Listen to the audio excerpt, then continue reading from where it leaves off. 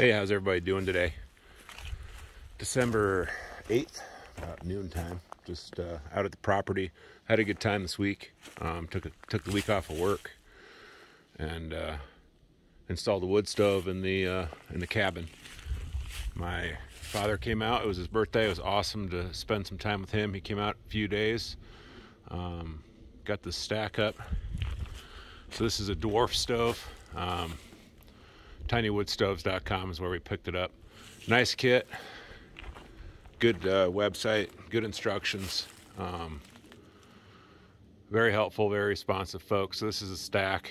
We went through the wall setup.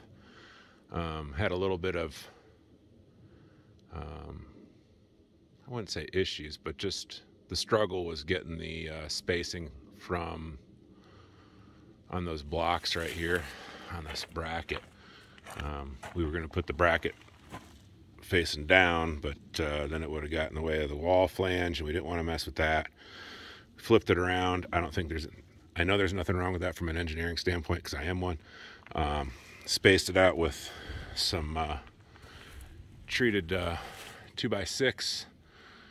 But yeah, that's anything stainless you see or shiny, that's all stuff that came with the kit. So good stuff. Still need to figure out what I'm supposed to do with this gap here. They're gonna call me back. I just shoved some rope seal or furnace gasket in there for now. There's probably a boot or something that goes on there. Not a big deal. Probably something I missed on the order, honestly. So just ran it last night for the first time. The instructions say to run it outside the first time. It's cold out. We don't want to mess with that, but we just opened all the windows in here.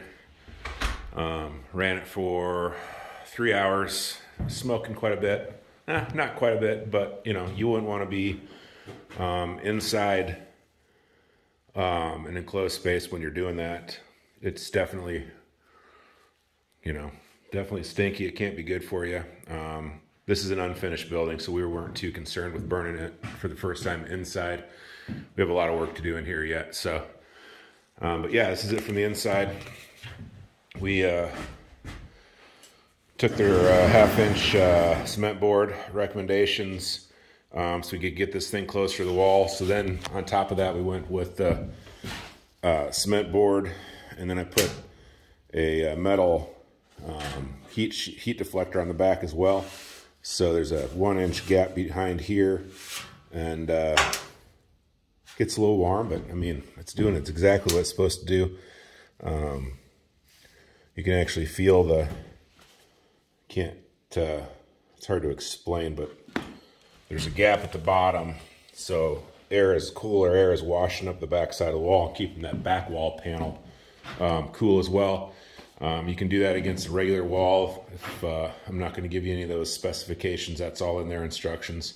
That's all something that you need to read and make your assessment on once you get your stove, if that's what you're going to do. I would most certainly look at the Tiny Wood Stove website. This is the 5 kW version. This is the biggest Tiny Wood Stove they have, at least in this lineup. So really happy with it.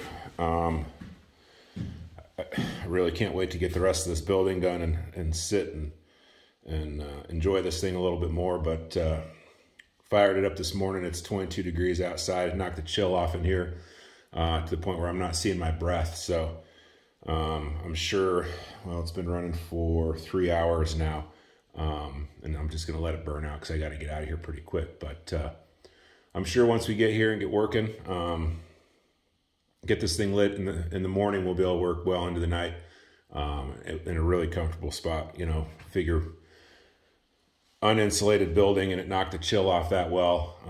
I suppose if we were in here working, light it at 7 a.m. and get to work at 9 or so and deal with a little bit of chilliness by the end of the day, keep this thing running. It should be super comfortable in here. Next steps on this cabin. Well, now that we have heat, we can work in here through the winter. We've got to get some insulation and electrical in. And then once we do that, siding and everything else. So there's going to be a bathroom over in this corner, a little kitchenette L here, with a fridge there and hopefully a pantry. But yeah, we've got a shower stall in there that we're going to put in, and a toilet. We're not going to put a sink in there. We're just going to use the sink in the kitchen to wash our hands after we use the bathroom.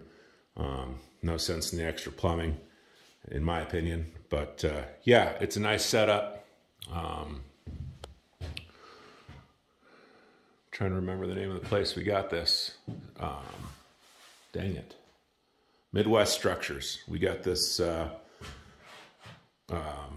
cabin from Midwest Structures out of Peru, Nebraska. Super happy with it so far. Good build quality. Had some options. We put those windows up top and change the roof pitch on that side so we can get some sunset, golden hour light coming in at night every night. So, but yeah, this is what I did on my week off. I got another week off here in a month, so I'm gonna hopefully get out here and get some wiring done. But watch out for that. Construction sites are dangerous. But yeah, this is our setup for now, and looking forward to keeping going on it. Wife and kids are all excited, and it's a great family project. And so yeah, friends, have a great day. God bless.